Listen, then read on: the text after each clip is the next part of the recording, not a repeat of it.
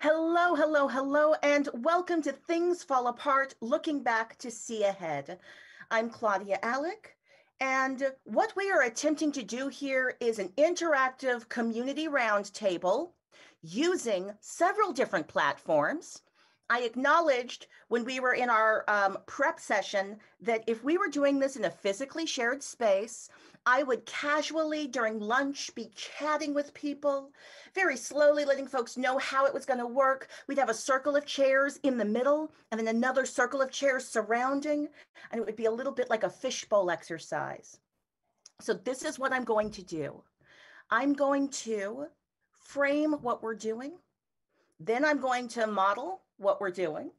And then I'm going to invite our amazing roundtable and y'all to introduce yourselves and join the conversation. As the experimental wing of the American theater, how do we reckon with the field-wide challenges we have been unable to meet? What have we been unwilling to acknowledge? What's the civic contract between artists and community? How do we pass the torch to new leaders that our field needs? In the midst of pandemic and economic crisis, what are the new structures that we have to imagine? And when is closing something actually a liberatory practice? What and how do we dismantle as we build forward? Hopefully, this is going to be a conversation that has people in it that have experiences of having closed things, that have people who have experience with trying a new thing and not being sure if it's going to work, and people who have experiences of being in the middle of trying a new thing.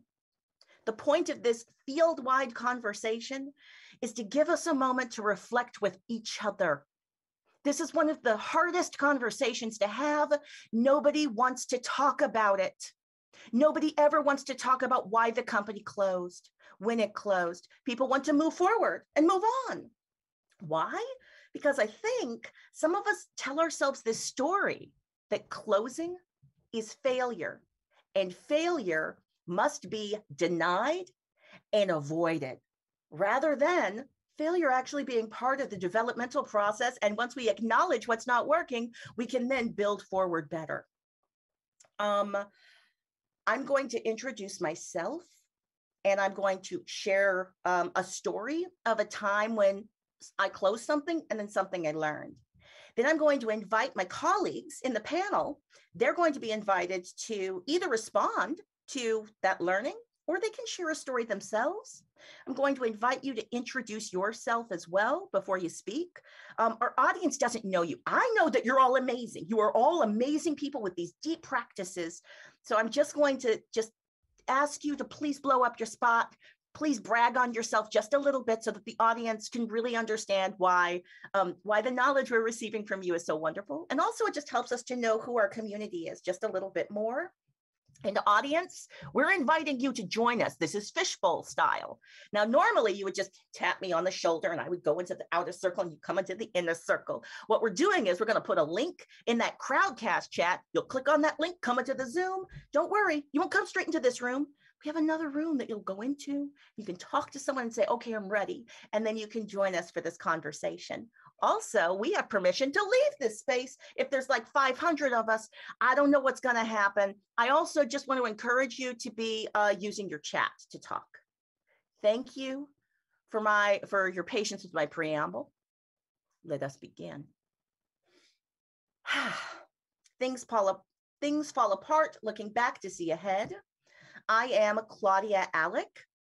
My gender pronouns are they, their, she, hers. I'm speaking to you from the Calling Up Justice Studios, based in the land of the Ohlone people. The people are still alive. My practice is a transmedia social justice practice. So we're consulting with arts professionals and grantors. We're developing theater and producing theater digitally and in physically shared space. And we're also just trying to make a lot of resources and doing a lot of performances in social media that are about disrupting white supremacy culture. This is my story. So in 2008, I was the artistic director of a theater company. It was a hip hop theater company in New York called Spoken Word Productions. Spoken Word Productions was, I think our entire budget was like maybe $10,000 a year. Like we were super low budget, but we were producing prolifically, doing things just very guerrilla style. And I was offered a position on the West Coast at the Oregon Shakespeare Festival. I went to the company and I asked them, should we continue? And because I'd gotten permission from the new job saying, yes, if you want to maintain your other practice, you can. And maybe we'll have to figure out like time off for you to go back to New York. So I asked my company, do you want to continue? Because part of our practice was meeting weekly in shared space over food. There was a real physically shared space aspect to our practice. Also, this was in 2007, and it was just a little bit before everybody easily had access to technology to allow them to collaborate remotely. So we made the choice to shut it down. And it was a scary choice, but it also felt so freeing.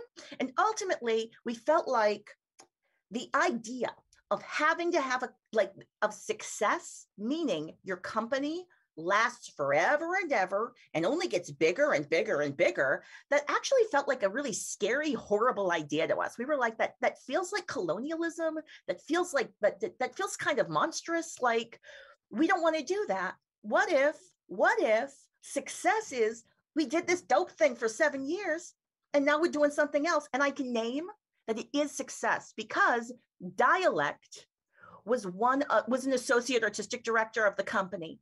And here I am in shared space with this entire festival, and Dyalekt and myself, we're still collaborating on a field-wide level. So it felt like success at the time, and it still feels like success today. And that's the end of my story.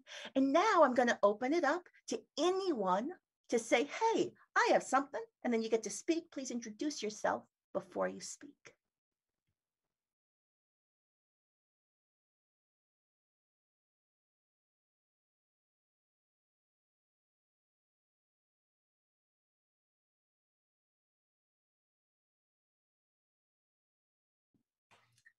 I can speak next. I can introduce myself, and then I have a question for you, Claudia. Hi, everybody. I'm Allison Dela Cruz. I also go by Dela. I am currently also on Ohlone land and am visiting family. So I'm realizing how bright this room is that I'm in, but I'm grateful to be here. And I am a theater maker, multidisciplinary artist, and also part of a brand new ensemble called Outside in Theater in Los Angeles. And we are currently building, our full space is not even built out yet, but I also am have been a part of different ensembles over the years. And I'm also on the net board and have had some experience producing in diverse communities. And Claudia, I really appreciated your story. And I think my question is, when you all made the decision, was there a dialogue between folks about the decision to cut? Like, how did that process work? And I guess my other question is, was there conflict about it? I mean, it sounds like it felt like a good decision for everybody, but I was just curious how that decision-making practice worked in the company as you all exited. It was complicated. I'm trying to remember if it was a series of conversations or if we had like one deep dive conversation where we were like, this is what we collectively decided? Okay.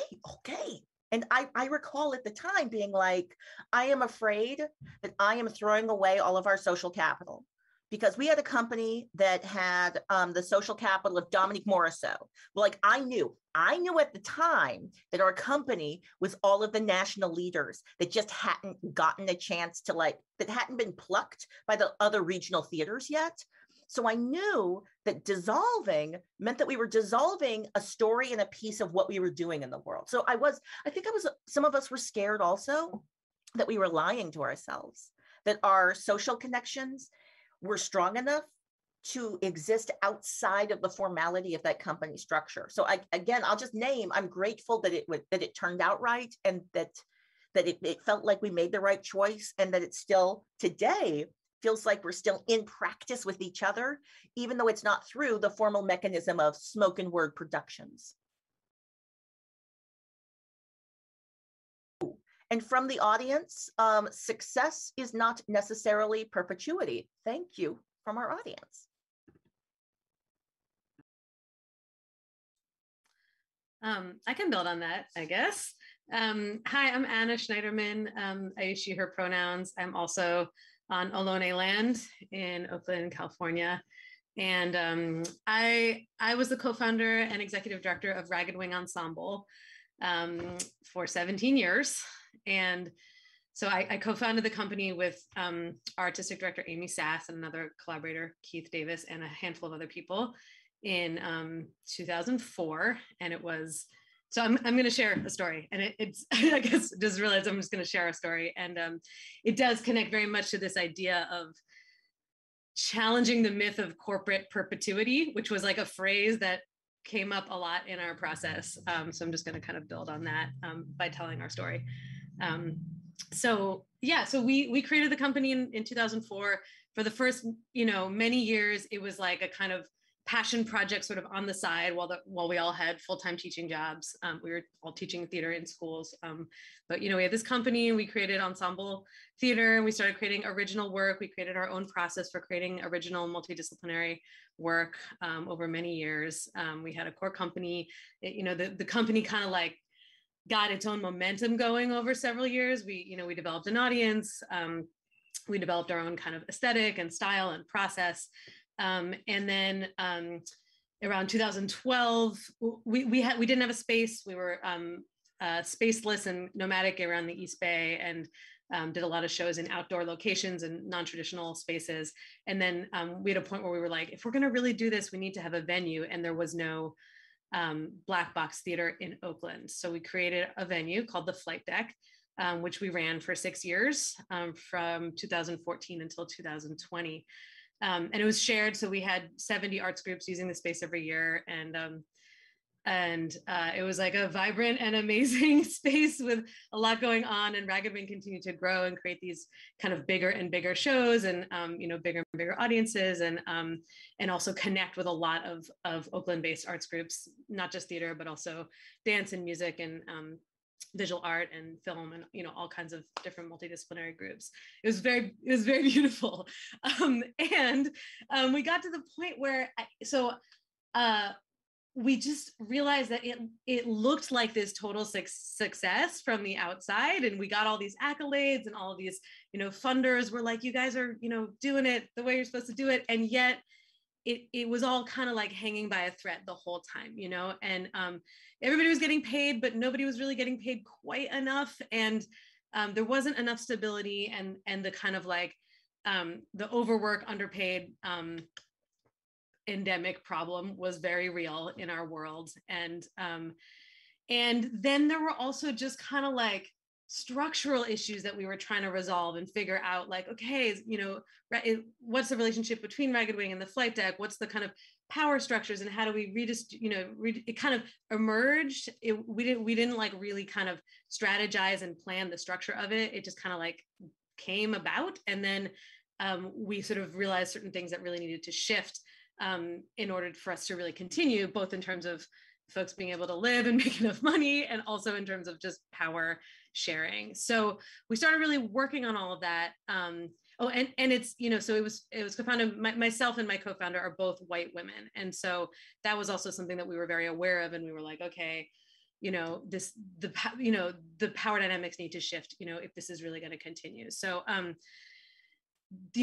we realized at a certain point that Ragged Wing couldn't really continue to run the venue, that there was not, that was sort of not working out, and that there had to be like a more of a separation between the theater company and the venue. The venue had kind of created its own identity. So we figured out we needed to leave the space. There was this whole long process of figuring out what was going to happen to the space. Eventually we did pass it off to another organization. And then we were in this process of like, okay, Ragged Wing is going to have this whole new life, post venue. What is that going to look like? And also I was, started to realize that I wanted to work kind of more in a systemic way, like not inside one organization, but more like through this whole process, I had sort of understood the systemic problems that we were facing, not just our organization, but the whole field. And I wanted to work on that more. So I was kind of getting interested in working in a more systemic way. So I was wanting to step out of the ED role, but continue to stay involved in some way if it was supportive.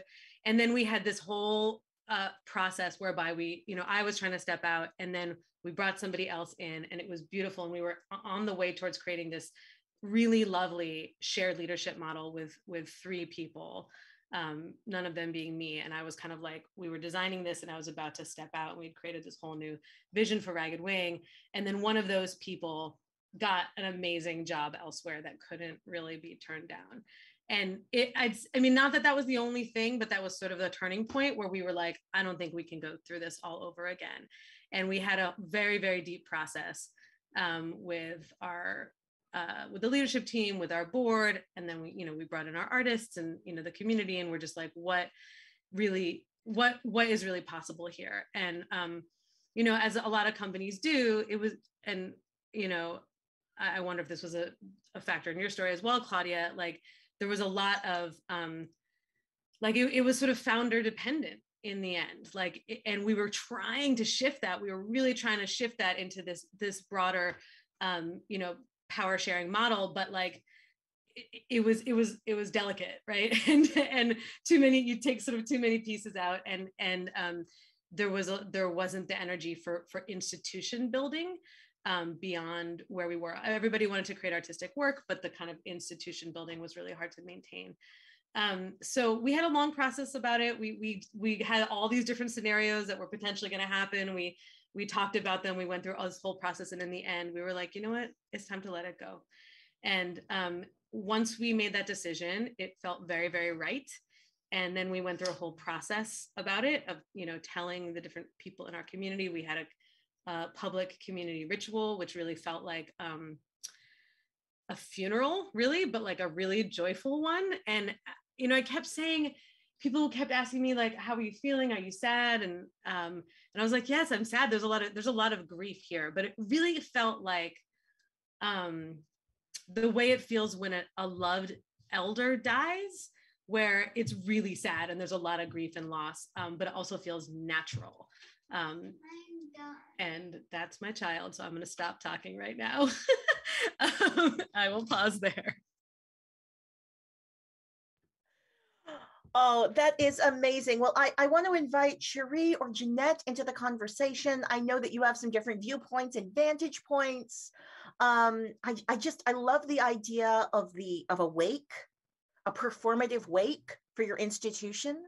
Founder Jenga, what piece can you take out without toppling it? This is a comment from our audience. Thank you to Emily. We've actually had some really poetic and amazing comments from the audience. Sometimes a story needs to dissolve before a new story arises. Hanging on by a thread the whole time, that can be so real, and it can be incredibly complicated to admit it in order to improve. Again, I think one of the biggest problems of our field is that we're enmeshed in supremacy culture that forces us to be in denial of things that aren't working. So it's exciting to have an exchange about how to end something, but it's also, I think, good to hear that the precarity of some of our structures, that's useful.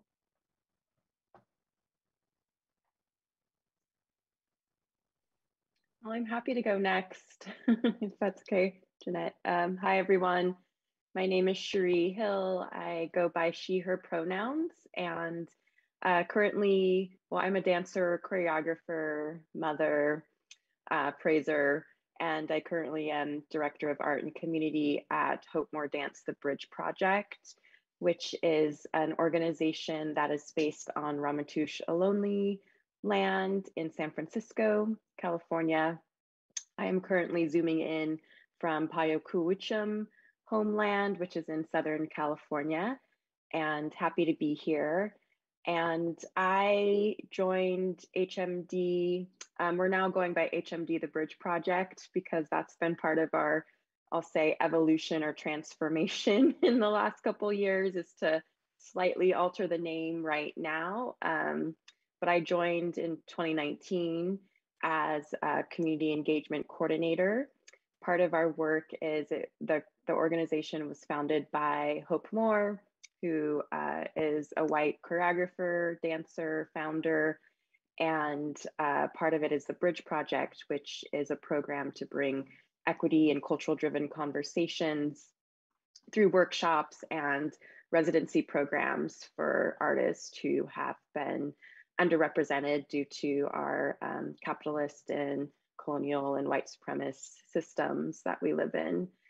And I will say that I'm hearing maybe some similarities to our stories. I'm not founder, so I'm not speaking today from a founder perspective, but someone who was brought in and then invited to become a shared leader within the organization. So in January 2020, Hope Moore, our founder, who was artistic director, invited me and my colleague Carla Quintero, who were both employees of the organization, part-time, we all work part-time, to become co-leaders with her. I think she had a vision of wanting to distribute leadership more and share leadership more. So we were invited to become co-directors of the Bridge project specifically. And both myself and Carla said yes to that invitation, and hence started the distributive leadership model that we've been in process with, and that's been emerging over the last couple of years. And it's been pretty layered. I obviously am not going to be able to tell every detail, but I will try to share somewhat of a story that we came on, and we gratefully started working with a consultation group called Leader Spring. And we worked with Safi Giroux there for about a year and a half, which was really, really great for us, because I think what started as a small vision of taking staff and wanting to share leadership turned into a more macrocosm vision of not only staff sharing leadership, but board also rising up to share leadership, as well as artists in the community being brought in to be part of the voice and the vision of where the organization could go and what was desired for the path it was headed. So we've had a lot of input from artists in the community that we serve, and our model has shifted to have us as 3 co-directors, as well as an artist council that we are just starting this month, who will take over a good chunk of our funds for curation. And we're also working with a board who there's been some shifts, some people stepped off, and then we've had new people come on. They're all artists, they're all volunteering their time. They're primarily artists of color as well, to also have a voice in where the organization is going. And some big things I think that happened was Hope as a founder, as a white woman, has been really great and brave in stepping back more and letting other people come in to have voice and lead, as well as we've talked about too in our like community leadership conversations of like, what does that mean? Because, you know, you don't just get to step back and like give all the hard work over to artists of color to like make it happen, right? That you're still needed within that circle. And so we've all been working on what our roles are, massaging the nuances of how do we contribute, where do we need to step up, where do we need to step back, and things like that. We're also recently, the decision's been made to change the name. We all came to a consensus that continuing to hold a white founder's name within the organization does not match the values of equity and anti-racism and diversity and, you know, all those great things that we're trying to do. So we are beginning a process of a name change. And yeah, and it's continuing to emerge and evolve. And, you know, Anna, I heard your story, and it's, yeah, I think about, we've done all this work, and wow, what a decision to then, you know, get to a place and say we have to close. That isn't what we're going for. I hope that we will be able to see this through. And we've talked about timelines for each of us as directors and Hope as founder. And I think for me, my vision is really to be able to hand it over, you know, within 5 years to a whole new group core of people with, you know, sustainability in place, hopefully funding sustainability in place, structures in place, and knowing that it might not last that long, or they might take it all the way somewhere else, or they might decide to break it up and blow it up and do something, you know, like, I don't know.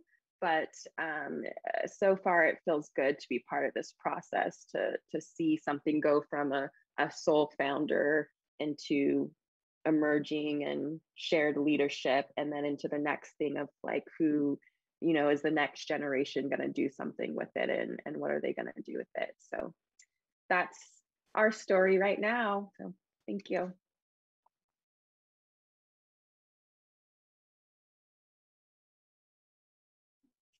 Okay, I guess that leaves me. So I'm Jeanette Harrison. I am, my family's Onondaga, and I had the good fortune to grow up on my ancestral homelands, on and near them. And I am the artistic director and one of the 5 co-founders of Alter Theater, which is located on the lands of the Coast Miwok. And I really I really appreciate everybody's stories here today. And the thing that I think I really want to bring forward is this idea of, if you are truly successful as a nonprofit, you put yourself out of business because you achieve your mission. And so I actually feel like a failure because Alter Theater is like the little sister of Ragged Wing. I think Ragged Wing is like 6 months or 8 months or 10 months older than us. We were also founded at the very end of 2004. You know, I keep begging us to close, like, please, at this point in time, other theaters should be doing our work. Alter Theater shouldn't be needed. You know, we have a mission of essentially supporting artistic risk and lifting up underrepresented artists. We do. We have a playwright residency program that has sent writers who can't get considered at larger theaters. We send them on to the biggest theaters in the country. Alyssa Fasthorse is the name that I'll mention, just because hopefully everybody knows who she is. But she had 2 commissions with us. And then she went on from teeny tiny Alter Theater with a budget of, you know, anywhere from $36,000 to, like, I think our highest was like $98,000 a year. So boy, do I identify with that, under-resourced and always barely scrapping by. But she went from us to become the first Native American playwright ever in the history of this country to be produced off Broadway. And she's still the only one who's made that leap. I watched season announcement after season announcement, theater after theater across the country and here locally. And where are the Native playwrights? So, you know, if I was doing my job well, if Alter Theater was fulfilling our mission, we wouldn't be needed, because everybody else would be doing this work and supporting these stories and supporting these artists and doing it in a culturally competent way. And it frustrates me to no end that we are all still here at Alter Theater with our teeny tiny resources, having to do this heavy lifting for the entire industry. I still to this day get so many phone calls and emails saying, hey, can you help us? It's like, dude, you have a budget of how many millions of dollars and you're asking me for a free conversation? I don't know how I'm going to feed my niece dinner tonight. Come on. So, you know, I really appreciate everybody's thoughtfulness around this, but my grief comes from the fact that I still feel like I have to do this work. And we're not taking care of our arts administrators, we're not taking care of our artists by asking them to work at below living wage jobs, pays. And everybody who works in the arts works ridiculous hours, regardless of whether you're at the top tier or the small budget theaters. Everybody is underpaid and overworked. And we need a really fundamental shift in our field, in our structures, and in funding equity. And I think that Alter Theater's role really in the larger theater ecosystem is to identify those pieces of the puzzle that aren't being addressed and lift them forward. You know, back when we started our commissioning program, we steadily increased our commissioning fee and we published it. And a theater company 2.5 times our size doubled their commissioning fee just to match us. You know, if we can do it, there's no excuse. There's no reason. We need to put people first. So, you know, I've been like scribbling down little notes of phrases from people that have been so inspiring, and I kind of really want to lift those all up, but it would just take, I feel like I've talked too much already. So I just want to say how inspired and awestruck I am by all of you and all of the work that you're doing. And I will stop there. Thank you. Jeanette, come on, amazing. Emily sends you hearts, Jeanette. I have so many things from the chat that I want to lift up. I just want to welcome Suzanne to the conversation, and I can't wait to hear from you. I also, Dyalekt has some stories to share. I'm gonna make an argument right now. I'm about to say something I didn't plan to say, so we'll see if I believe it when I'm done saying it. I don't think it's a failure that alter theater exists. I think it's a failure of the United States that alter theater exists without the resources of CTG, without the resources of the public theater. I think that's the failure, right? Because you told a story about how you were ultimately completely necessary within the ecosystem of all cultural production. Broadway wouldn't be able to be producing a play by a Larissa Fasthorse if your company had not existed and been doing that developmental work, under-resourced at your own loss, subsidizing the entire field. You're not getting those Broadway bucks. Come on. So I just want to affirm your company's existence. I'm selfishly very happy you exist, right? Let me make some space for more conversation, and then, oh wait, actually, let me see what I can lift up from this audience. There's so many, y'all been just saying amazing things. So from Emily, and this was, I think, in reference to something, Cherie, that you said that was so good. Distribute and share leadership more, period. Planned obsolescence and succession intentionality. And she said it was so boss. It is so boss. And yes, passing on a well-resourced organization. Can you do that? Because there's actually a difference between inheriting something that's well-resourced and inheriting something that has a lot of fundraising that's necessary to make it happen. And I'll name that there's a lot of leaders of color out there in the field right now, and that's the opportunity they got, right? All right, our audience is on fire, but I'm gonna hush and make space for folks here in the space to talk. Y'all go ahead, but we have another hour. We have time for you to say more things. So Jeanette, if you had another thing you wanted to say, you can say it. Dyalekt, Suzanne, jump in whenever you want.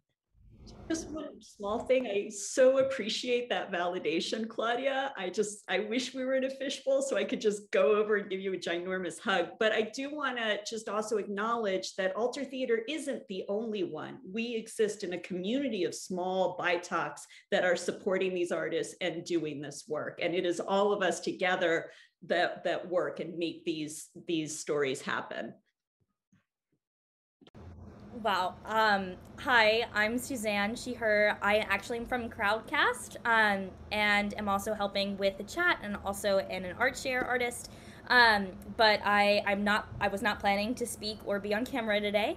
I'm so inspired by this conversation. And I had so many things to say, and now I have other things to say. First, I think from me as Suzanne, I think it's really important to acknowledge the strike that might be happening with IATSE. And I think, Jeanette, that is a really, I mean, it goes for everyone. It's and like Claudia said, it's the United States, I think, that needs to support artists because we run on artists. Literally, like, what did we do during pandemic? We watched TV. We watched recordings of theater. And then real quick, because I'm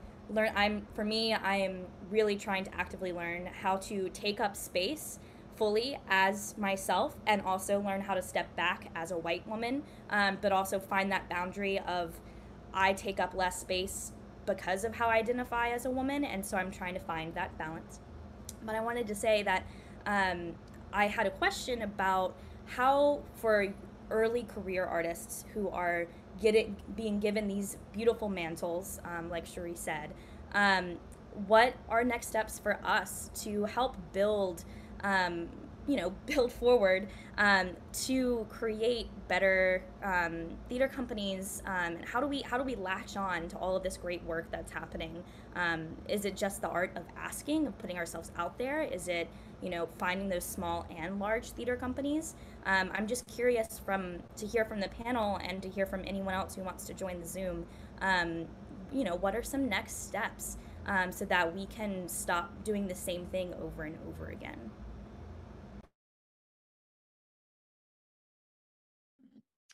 I can go next and share, and I think maybe a little bit about the journey. I just, first of all, really appreciate everybody sharing first, and I would ditto big time what Claudia said. Jeanette, I don't think you are the failure. I think you're actually showing us the failure of the system, and that I heard you say you were also part of a cohort and a cadre of companies who are trying to put forth more artists, and I think that. Yeah, I think that I just also want to support and echo and validate and be like, you're not the failure. The fact that you're sitting here with us on this call, to me, is a humbling moment of your deep success, and that you didn't. And I feel like I've noticed in my career that I am often asked to make choices between my own wellness and what I believe to be the wellness of the artists or the communities that I want to work with. And I think about how this industry is set up in such a way where even when we try to advance into executive management positions as artists, as arts administrators, we don't have the same kind of support for that and what that looks like, or even validation that the skills that we bring as executive managers are valid, important, and actually helping to expand notions of leadership and help us to address change. And so just super also just inspired about, what does it mean to share leadership? And so, I talked a little bit about, I mentioned that I'm part of a new ensemble called Outside in Theater. We have 2 founders, a married couple, a white man and a Asian American woman. And there are several of us in a shared leadership model, 4 co-artistic directors. And we are also in a process. And what I'll say is we're having deep, honest conversations about what does it mean that these founders brought together a group of artists that they love and were friends with and wanted to try to create something. And in the process of talking about what we wanted to create together, a mission statement emerged and a connection to this moment, this particular moment in theater history, and saying how, and the question I keep asking my company and myself is, how are we different? So Suzanne, to your question, it's like, how are we different in this moment? Why is it important for a new company to emerge? And discovering,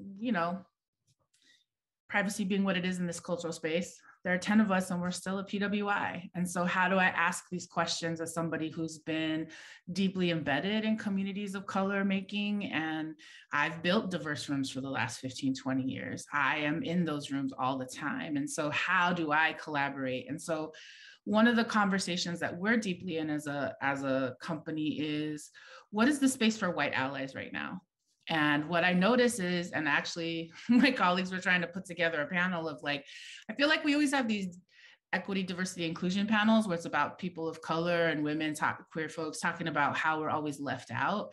But I don't necessarily hear white allies talking about, here's what I'm doing, here's how I'm making space, here's how I'm unpacking my whiteness. Suzanne, just to hear you say, I'm trying to take up more space as a woman, but I'm also acknowledging I'm a white woman. So what does that mean to take up the space I need and also to make the space or give space? And so I think right now in the middle of this making, understanding that when new groups form, you get the forming, storming, norming patterns of things. But really, my question is, how can we acknowledge this moment in history and say, we do want to be different? So when I find myself in challenging conversations, I will just ask, how is this different? How is this moment? How are we going to address that when we make artistic decisions, the majority of people who have votes are white people in this historical moment? What does that mean for us? And so to hear the story about how a white founder has shifted her place, and I just think about the last thing I want to say in this middle set of questions that I'm in is also, how do we also create a space where white creative allies can process what it is like, what all the unpacking that has to happen, in a way that doesn't recenter whiteness so that it becomes about white allies still. And so I think in this moment of, if we're really trying to create a different process, what does it mean about how we make decisions? What does it mean about, yes, we want to create this space. And I also want to acknowledge things that we've seen from the field, like affinity spaces. So cool, I want white creative allies to have an affinity space because I need you all to do some work.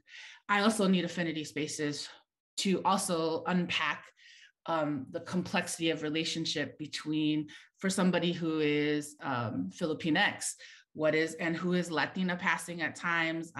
People lay a lot of different racial ambiguity onto me. And so how do I hold space for the fact that I'm given things because people think I'm part of groups? So what is my responsibility to not just talk with my white allies, but also to say, what is my process in addressing anti-Blackness in Asian American and Pacific Islander communities? What is my process and practice in work that I'm doing to identify, yes, I have people who are mixed Indigenous identified, but I also but I've also heard from those folks that they're like, but Indigenous is not my full, that's something, a space they don't want to take up. So what does it mean for me to say, yes, I'm an ally to you, Jeanette, and I still need to do the work I need to do? Because it's not just about big companies, right? It's also about what is it peer-to-peer, community to community. So, and then just thinking about, because I am in California and because of all the things, it's like, how are we implicated in relationship with Latinx communities and diverse communities who are surviving what's happening right now at our borders? So, Latinx folks that we're seeing on the range of things. So I guess I just want to hold space for the multiplicity that we're also all juggling, and that sometimes the way the politic gets played out in our industry, in our communities, it's like there's the oppression Olympics ranking, and that's not a helpful thing anymore. But part of me is like, but as an ally, what is my relationship to the ongoing work? As somebody who's been in anti-bias, anti-oppression dialogues for 30 plus years, starting as a teenager, I have to remind myself, I'm never done, I'm not fixed. And so I want to remind people who are either early in their racial identity process, or for those of us who have been in it for a while, like it's marathon kind of work, and it's long. And so part of me, one of my techniques is, and this is how I'll end, is just to say, I really try to celebrate the really little things that nobody else sees me have to do, especially as a leader. Like, yay, I filed our workers' comp payment. I got the accountant to pay that bill. Yes, good job, And so, so I'll just end there by saying I'm in the middle of the making of the things. It is easy to get very frustrated. And I'm really trying to hold on to, what is the celebration I can have today? Because I need to be ready to help myself meet tomorrow. And I'll end there. Oh my goodness, y'all are dropping so many jewels. I'm going to have to rewatch this video because I'm trying to take notes. I'm trying to keep up. And there's just so many useful observations coming out of this conversation because it's so complex. Because I'm going to name that y'all are doing something that's really complicated. You are not designing your company practice to survive and thrive within white supremacy culture. That's something you can do. You're designing to transform the culture. That's running a marathon while you're changing your shoe. That's complicated. And it does mean that sometimes you trip and fall. You skin a knee when you're doing that process. But like, it feels like I like to resist cultures of urgency, but I will admit the ongoing genocide makes me feel like this is an urgent matter and that you're all engaged in deeply urgent work. And you said, Dela, how can we do things different? How is this different? I love that because that allows me to accept all of the proof. We know people are like, theater's dead. It's like, no, theater isn't dead. Theater was never dead. The idea that rich people can make a system where only rich people can make theater and that can be a sustainable thing for entire communities. Well, that was never a good idea. You were keeping it alive with a lot of subsidies and grants and philanthropy. So we got to do something different. I'm going to tell a quick story, and that is Penumbra Theater. Penumbra Theater, African-American theater based in Minneapolis, a theater that is just, I don't feel like I would have all my August Wilson plays if Penumbra hadn't been doing what it was doing, right? So Penumbra's going out of business. I'm at the Orkin Shakespeare Festival at the time, and I'm just making the case to somebody, be like, no, you don't understand. Like, they're a theater to us. If they go, 6 years from now, this institution is in trouble. And so I convinced them to let me throw a fundraiser for Penumbra. So we produced a staged reading of an August Wilson play and raised, I want to say like $7,000, $8,000. And it all went to Penumbra Theater, because that's what my argument was. As a predominantly white institution, we would not have the play that we were currently making income and profit from if that company didn't exist. And it was actually, it served our bottom line to make sure our field had that institution. So that story was inspired by yours. Now stop talking, let anybody else join the conversation. Can I jump in? I wanted to build a little bit, another response to Suzanne's question, and build on some of the things that you said, Dela, which is like this question of like, what, where to put yourself, like the, in the ecosystem. Like, I feel like part of Suzanne's question is like, people starting or emerging, or, should we start a company, or like, what's the best way to do this, and I just feel like in my experience, there just wasn't, there probably still isn't, but there, whatever, 18, 20 years ago, there was not a lot of like pathways or kind of, ways to do things. And it really just was like, okay, here's this model. It's like Berkeley Rep, ACT, like we just sort of figure out how to do that on a smaller scale, like little by little, step by step, but I feel like I had this illusion at the beginning that it could be really different because it was small and because, we were creating it and like, all these things. But like, I guess, what I found out is that over time, as it grew and became more complex and had more obligations and all these things, that there were both these like external pressures that kind of, just the pressures of money and the nonprofit model and all these kind of external things that made it really hard to like stay, like to operate in our values, even though, we were really trying to do that. And then there's this other thing that was like, it's also just like inside of us, I was like, well, just because like, we all have these great intentions and we're trying to make something better and different doesn't mean that it's really going to be better and different, because, white supremacy culture is inside of me too. And it's inside of all of us, so figuring out how to be different, like you're saying, Dela, is like really complex. And it makes me think about this like hospice and midwife curve. I don't know if you guys have seen this. I'm not quite sure where to reference it, but it's like a graphic that I've seen about the just transition, like the economy transition. And there's like the hospice curve, which is like taking kind of old institutions that are doing things in old ways and like dismantling them, taking them apart, helping them die.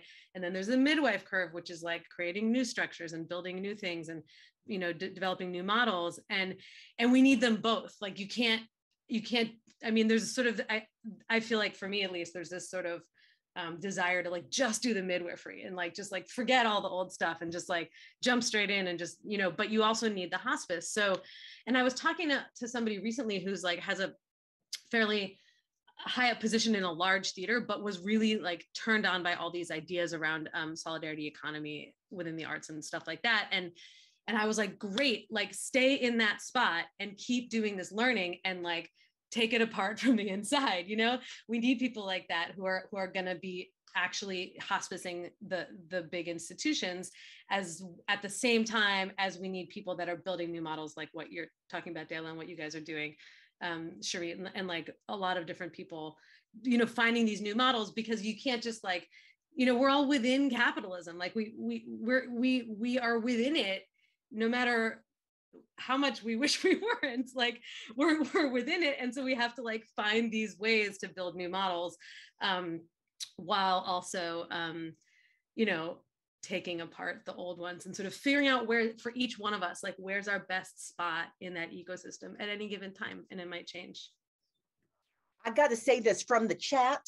Vidhu Singh, come on with that fire, that dramaturgical fire. We need death doulas for theater organizations. Wow, that is powerful and I love it. I just interrupted someone who was about to say something. Go off.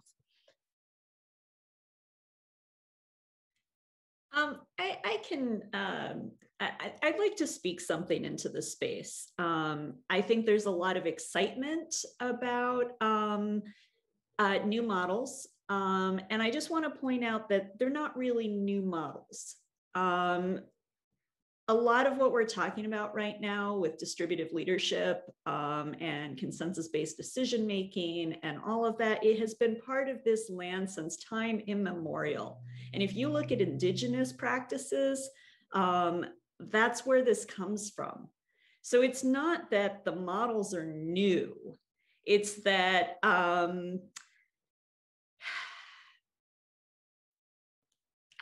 how do I say this without getting myself into trouble?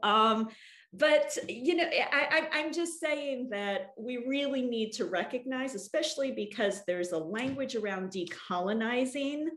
And if you are decolonizing by saying you're inventing a new leadership structure, a new leadership model, while directly pulling from indigenous leadership practices, that's, yeah, all the things that Claudia is doing right there. Speaking in emojis here. And, you know, and I just also want to point out too that, you know, Alter Theater is been around now for 17 years and we've had a collective. We didn't have an artistic director. I took the title, I went to them, I went to the ensemble and I said, I'd like the title of artistic director. And I thought they were going to be like, screw you, lady, we're the artistic director. What are you talking about? Because I knew that I wanted to start setting up the organization for transition and for me to go on to the next stage in my career. And I knew that wherever I went next, I would probably have the artistic director title would be meaningful, even though it's kind of meaningless for what it is that I do, because I don't pick the shows. I love, Cherie, what you were talking about collective curation, because that's what we've done since day one. That's what has enabled us to support and choose playwrights like Diana Burbano, who's about to have a name, who is as big as Larissa Fasthorse. So if you don't know her, get to know her. 2020 kind of stalled her career, but man, she's going. I just also want to bring us back to this idea that the models have always been around.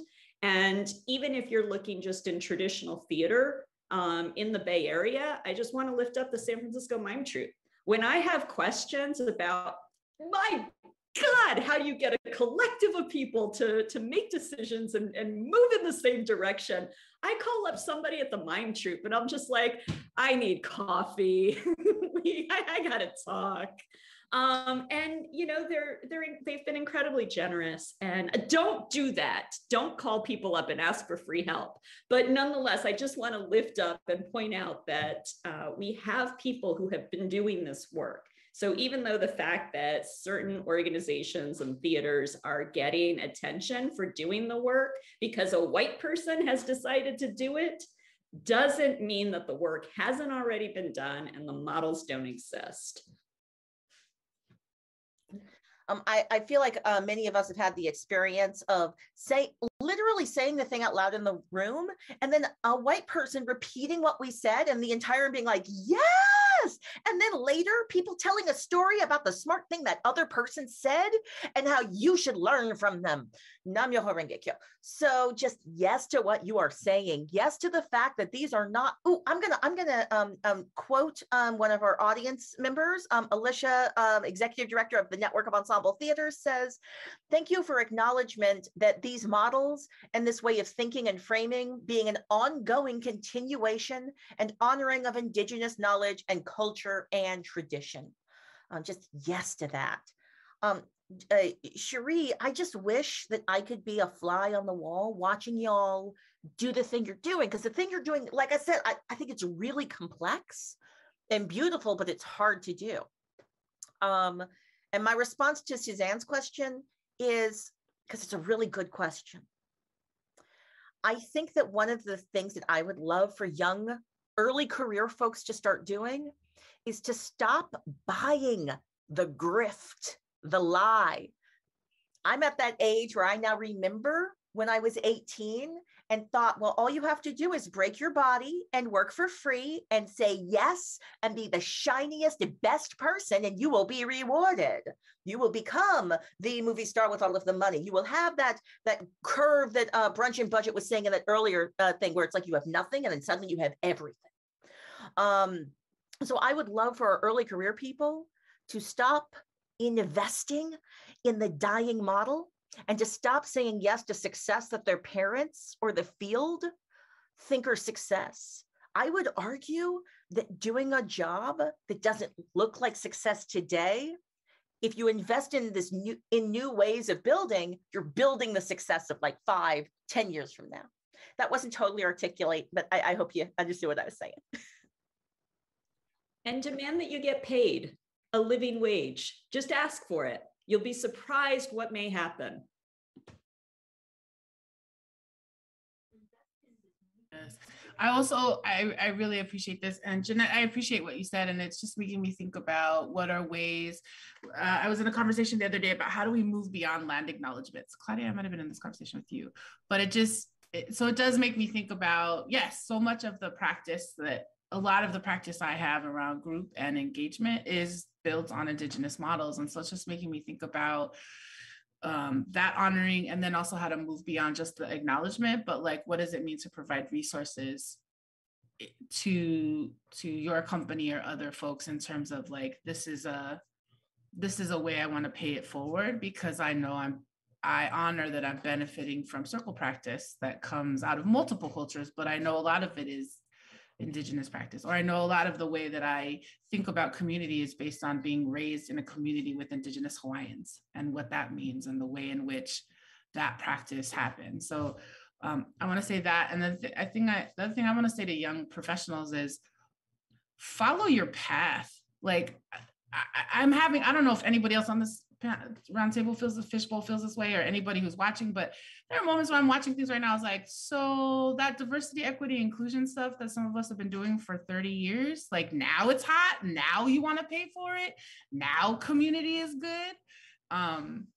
So I just want to honor that moment also is happening, and that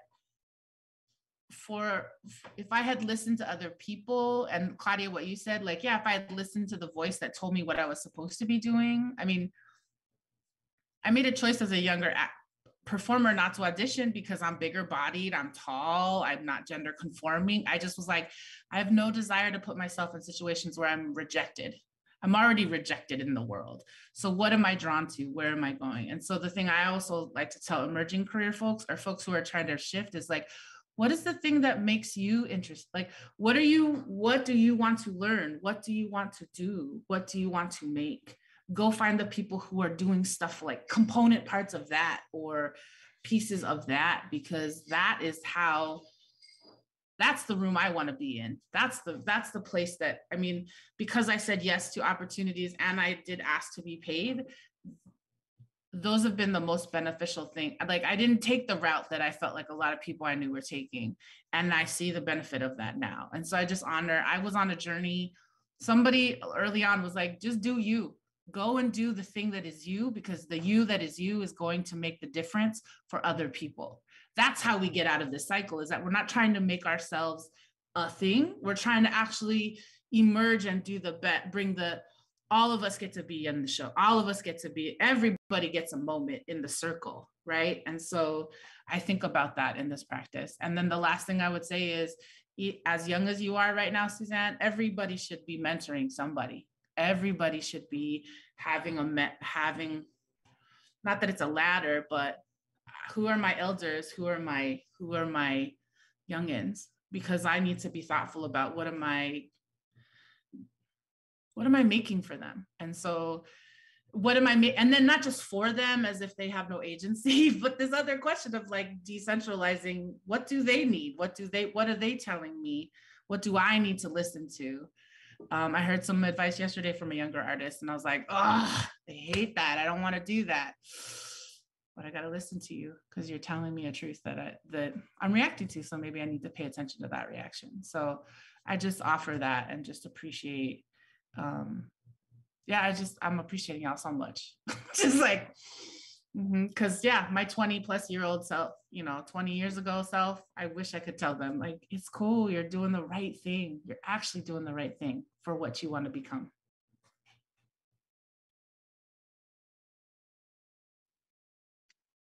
I just want to echo so much that's been said. I just love it. So much great advice. And Suzanne, thanks for your question again. It's something I think about all the time, is just not wanting to like pass on these toxic, abusive, oppressive structures and ways of being to the younger generations, and not to myself either. Like, I don't want to be a part of them, So I just love all of the talk around wellness and asking for what you need and taking care of yourself and being unafraid to create what you feel is right. I think that's been for me, especially during the pandemic and the racial uprisings, like more courage and strength to say, this is not right. The structure is not right. How we're spending our money isn't exactly right, and we need to make it right. And how can we do that? So I think, the more you can have the confidence to take care of yourself and to speak, which I feel like this younger generation, actually, I've seen a lot come out of speaking their voices and posting on social media. There's been, Medium, there's been so many prolific, I guess, I don't know if I want to call it outings, but just people speaking their truth and putting it out there for us to hear. And there's been major changes. What happened in American for the Arts was a major change to get, someone to step out of that high leadership position and to, be called to focus resources on equity was huge. And I don't know what's happening now at this moment, but I hope, it continues to shift.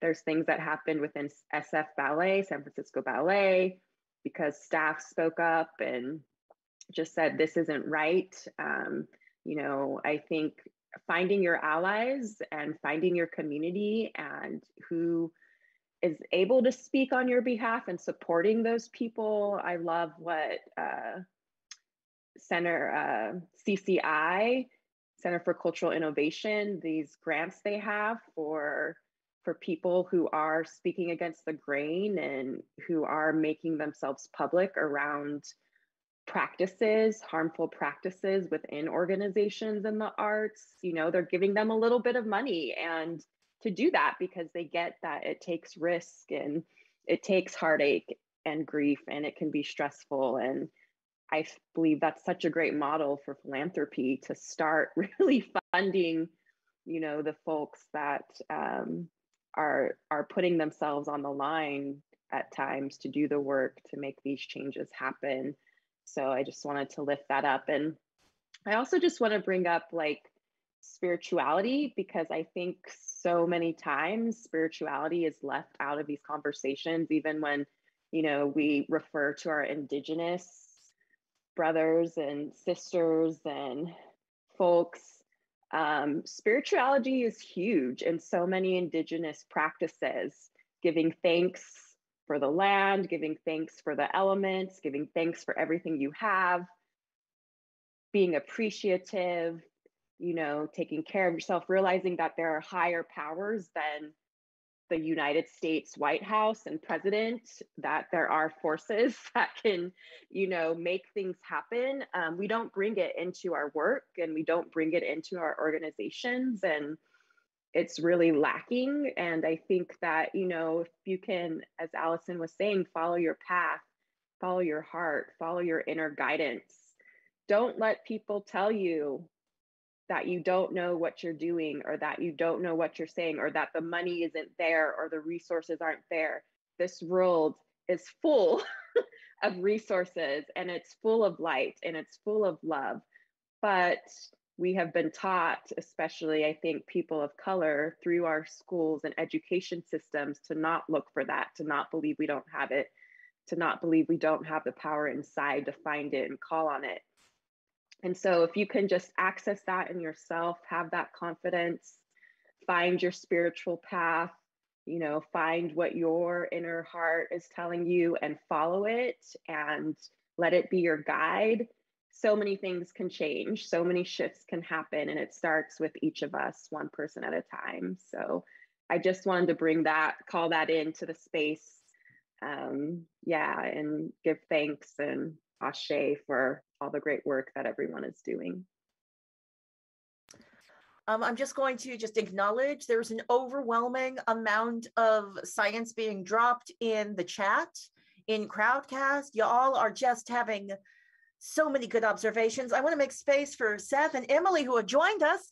So welcome to the circle. We'd love to hear from you. And then if there's a chance, I might try and voice some of those things from the chat. But if not, I'm going to encourage people to revisit the video and read the amazing conversation taking place. I love this field. Seth, Emily, welcome. Please introduce yourselves before you speak so folks know why you're awesome.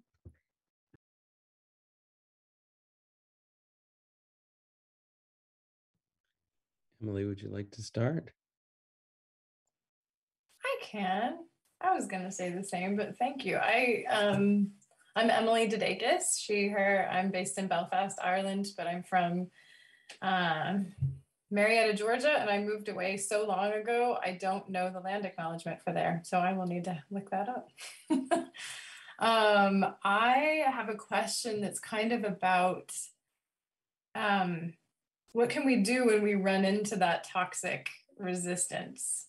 Because I'm really fascinated by I've had some very surface conversations about the kind of leadership sharing and that succession intentionality that I mentioned. Like say in Northern Ireland, it's a very different arts ecosystem, I guess. And I think when you start to have those conversations, I think conversations like this can really scare people that are not in this room, I'm thinking.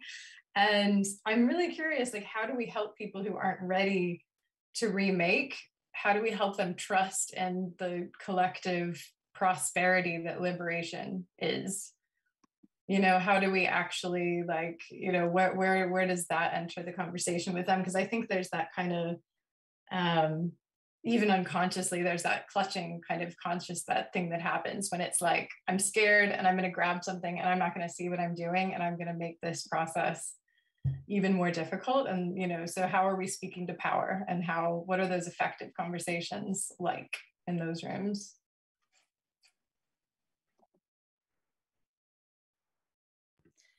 This is Claudia. I'm just going to share the idea that it sometimes feels like you're trying to save a drowning person. The drowning person is flailing because they think that you're trying to kill them. And you're like, no, I'm just trying to save you from drowning. And then they end up drowning you too. I feel like that's the story that was brought up for me with your sharing, Emily. Welcome to the space, Viju. Thank you, Claudia.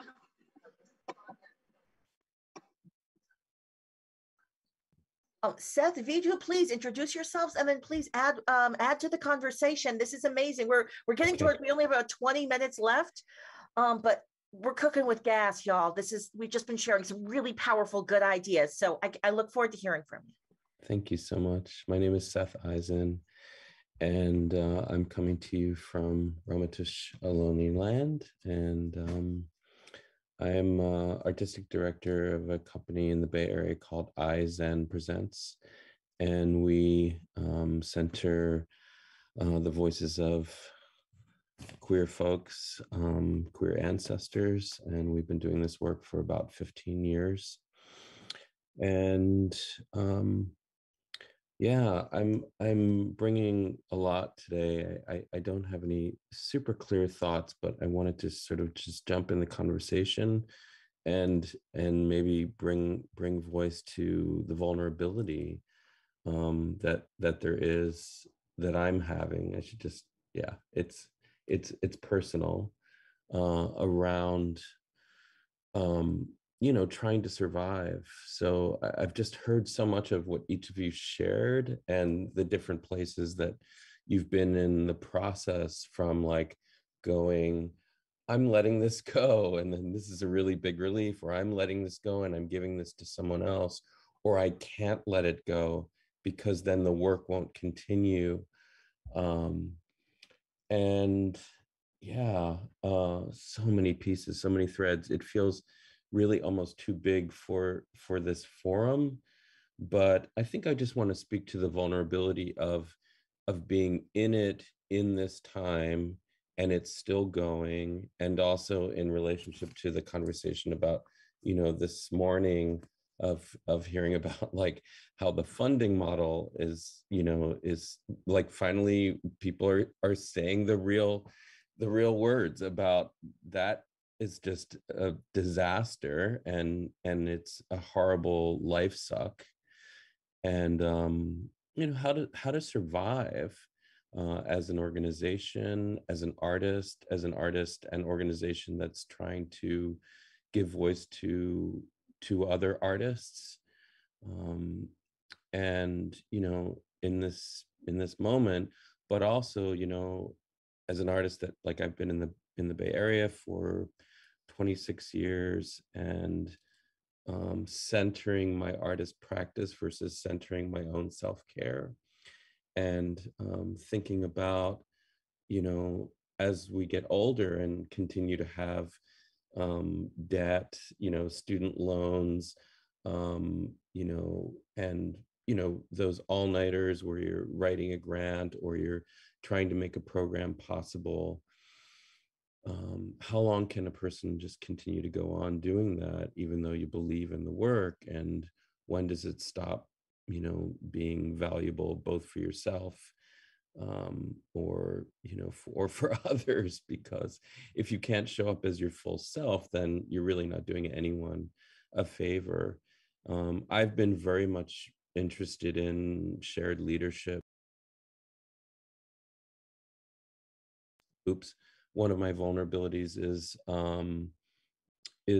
how to take the steps towards that without writing another grant, you know, without you know, asking for help. Yes, I'm asking for help, but and it's been happening this year thanks to our new company manager of the year, Jesse Cohn, who's working on this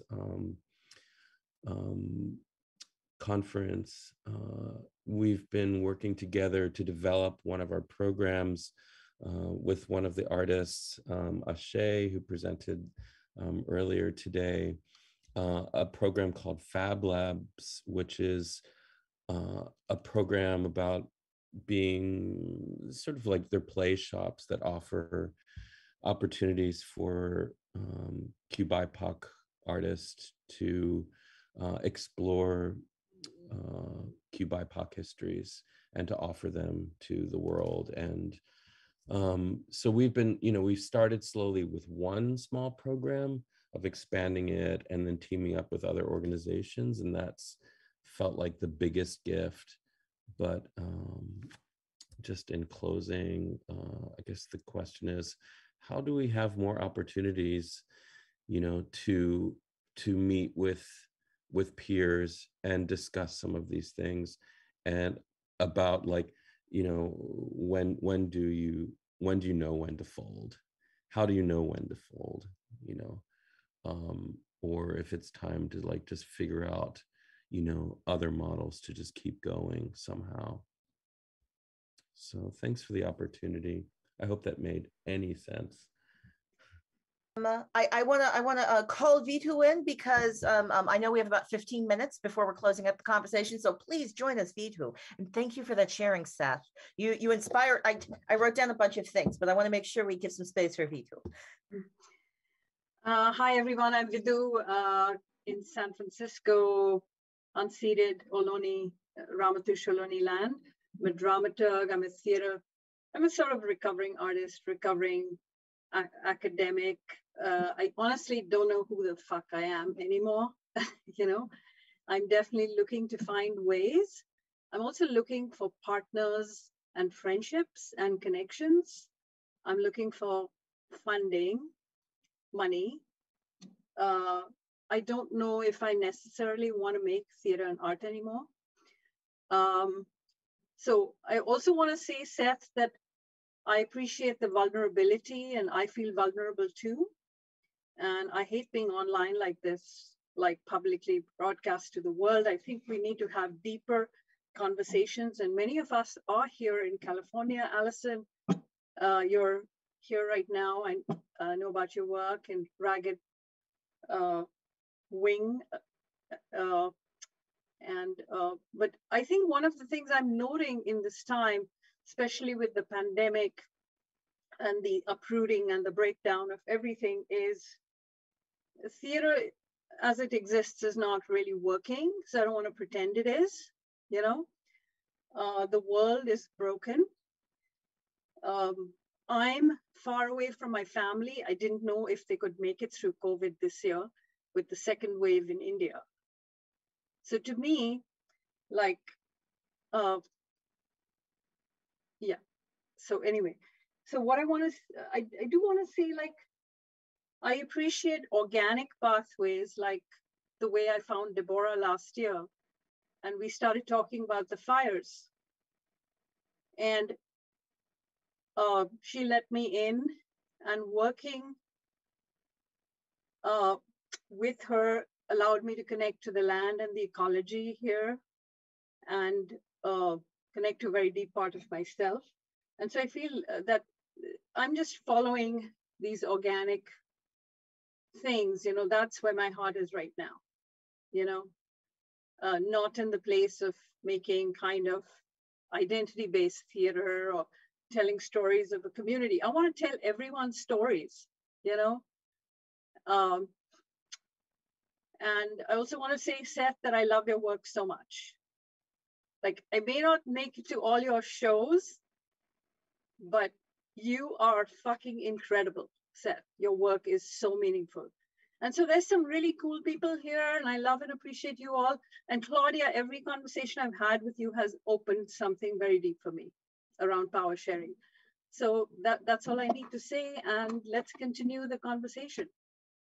Well, y'all, this is why we do this, right? Like, there's only so much we can do by ourselves. So this is, to a certain extent, giving the entire field a little head start, a little jump start for conversations that are going to happen in real time all over the place. And I just want to affirm the idea that these conversations, these relationship buildings, they don't have to happen inside traditional or formal structures. You can just call up colleagues and have a conversation. You can just call someone. It's what I do it all the time, y'all. I'm sloppy. I'll just DM you on Twitter and be like, I saw your play and liked it. Can I talk to you? Can we be friends? But that's actually, that's resistant capitalism. When you build strong relationships that are not moderated by organizational relationship, you are creating networks that are resistant to capitalism. So come on with it. Yes to that. I also just want to name something, Seth, that you brought up at the top of your sharing, which was about survival. And I see that Anna might have something. I want to make room for it. You brought up something around survival, and it brought up for me the question of, what are you trying to survive, right? Like, are you trying to survive as an individual person inside of a toxic institution? Are you trying to have your institution survive? And is it short-term survival or long-term survival? I got to admit, I tend to think real long-term, y'all. It doesn't always serve me. I'm working on a 5 or 10-year plan, and people are working on what's going to happen this week. So sometimes I'll come in and I'll be like, that strategy will make us fail in 10 years. But they're like, it's going to make us win this week. Why are you making us fail? And sometimes they're right. So I just want to make room for that. I also see we've got more folks joining the conversation. I love this. We're in our last 10 minutes, making space for other folks. Go ahead and jump in. Anna. I just want to say, having been through this process of like kind of divesting my leadership position, like changing my position in the ecosystem, I just offered to Seth privately in the chat to chat, but I want to offer that to anybody like in the community who just wants to talk, who's like, I'm not sure, like, how to do this or whether to do this or what it's like, I'll put my email in the chat here and people can just send me a note, but I'm happy to just talk about it. It's a whole process. It's not necessarily easy. I'm not done, but happy to chat about it. By the way, my new resolution is to DM someone and be like, hey, can I death doula you? Yeah, and I just want to say we were death doulaed. Ragged Wing was death doulaed by Rebecca Novick, who's fantastic. Colleague in the field, and she was wonderful. And now I'm death doulaing another organization right now, having been through that experience. So it's a thing. It's really useful.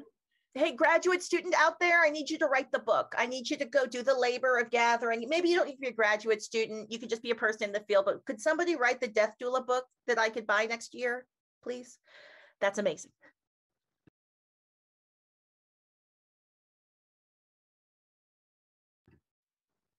From our audience, Pamela says, redefine success and make space for collaboration. I think I saw Suzanne. Go right ahead. Yeah, I'm loving this. I had a question, Claudia, about something you brought up, but I'd love to hear everyone's thoughts. How do you make that network and DM people without acknowledging that, like, DMing and making that network is also asking them to do free labor?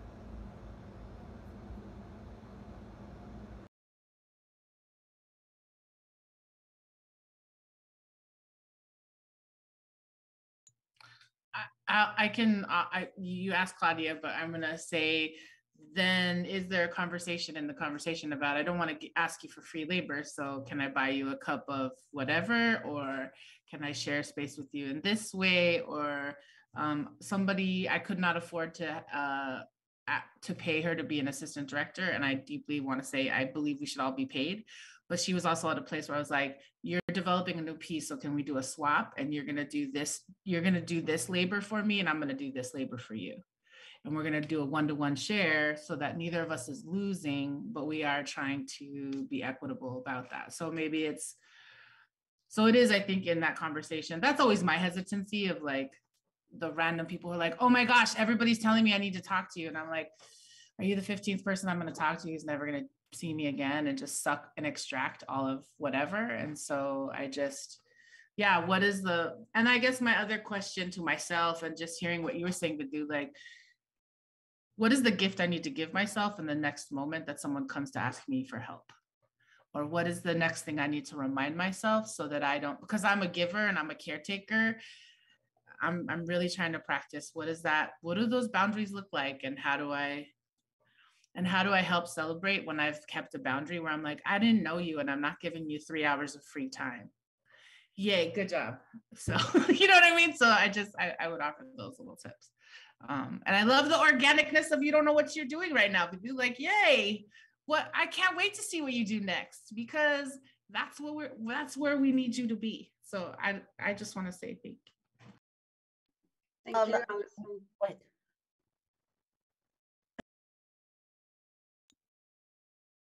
Claudia, you're muted. I muted myself. I unmuted, then I muted myself. Thank you, Dela. I interrupted you, Vito. You were about to jump in. We have about 6 minutes left in the space. So we're starting to enter into that closing type of energy where perhaps the thing we say might be the last thing we say, or we might not say another thing. So I want to make space for, your name has several syllables, and I'm not sure where to put the emphasis. So I don't want to mispronounce your name. So I'm just going to say, welcome, and please share whatever you would like to share with us. Welcome to the space, and please introduce yourself and share what you got to share. Hi, my name is Severin Blake.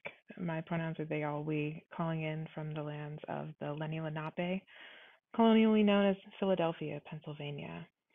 Yeah, there's been so much resonance in this room. And to kind of dovetail off of what Allison was saying in response to the question of, like, something that's just really hot for me right now, and I popped it earlier in the chat, is that, like, the flip side of urgency is spirituality, and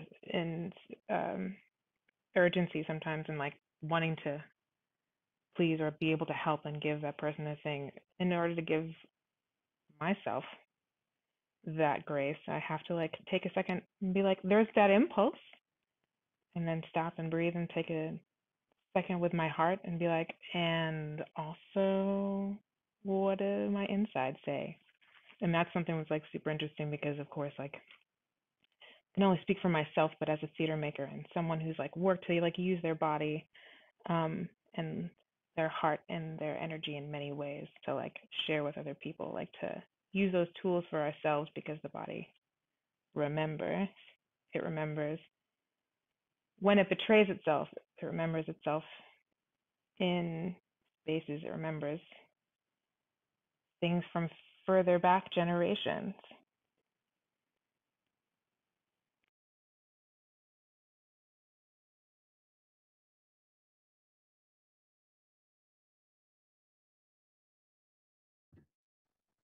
Thank you for that. So what I love is when you do a conversation like this well, towards the end of it, everybody's on fire and you keep going for another 2 to 3 hours. Of course, there are different conversations to enter, more things to explore. So, oh, and I see more folks joining us. All right, I'm playing with fire, y'all. I'm playing with fire. I see that Tiara has entered the space. Oh wait, no. I think I'm okay. Is Tiara here for the next art share? Okay, brilliant. Because I was about to be like, Tiara, I love you. And if you have something to say, I'm going to make space for it and be dangerous. But truthfully, we should be closing out. I just want to name such deep gratitude, because none of y'all were paid money to help us have this conversation, right? We're having this conversation for free. I'd like to think that this is mutual aid, that we are all getting as much as we are giving in this type of exchange. But it's such a valuable exchange. And I'm just going to say it was recorded, and other people are going to be able to view it, and they're going to learn, and the field will grow because of the thought knowledge that you shared right here in this moment. Also, kudos for the new relationships you are building. I'm deeply excited about the next conversations. And I know that I'm going to be DMing a bunch of you for further conversations and exchanges. Things that we need to stop doing, things that we have to stop doing, new things that we're excited about doing, all of the things. Thank you so much for allowing us to explore all of the things.